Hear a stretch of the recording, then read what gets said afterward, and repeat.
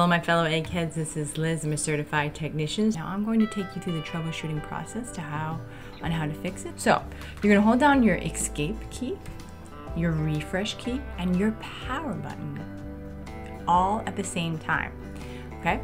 Because we're trying to access a screen here. And so what we're going to do is we're going to click on all three of these, hold them down, and your computer's going to kind of turn off and refresh, restart, right? And then you're going to be in this screen. Now from this screen you can access some of your recovery process, but sometimes that doesn't work.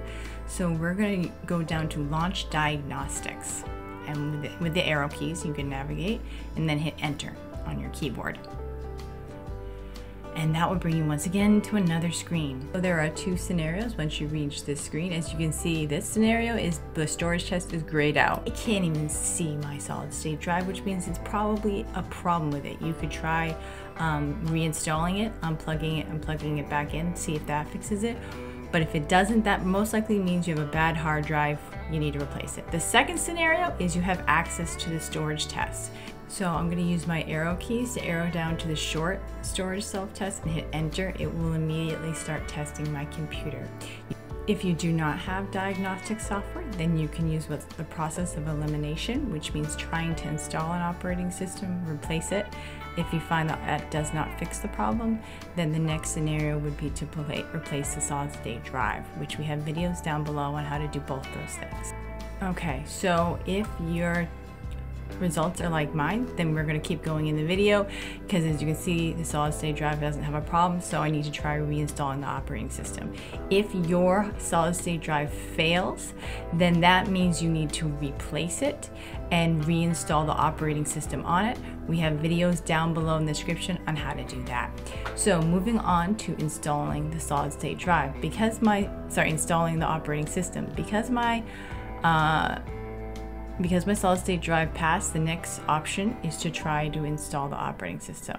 I have this bootable USB with the installation software. I'm going to hit the power button, and it's going to immediately take me to this screen. If you need one of these USBs to install the operating system, then we have how to make it down in the description down below. But I've already made mine, so we're just going to show you how to do it. I'm going to use my arrow keys, and I'm going to arrow down to recovery using external storage. I have my USB plugged in, and I hit enter.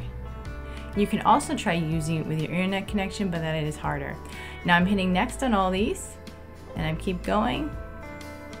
It doesn't seem to realize my USB is there, so I'm going to plug it in again. Ugh.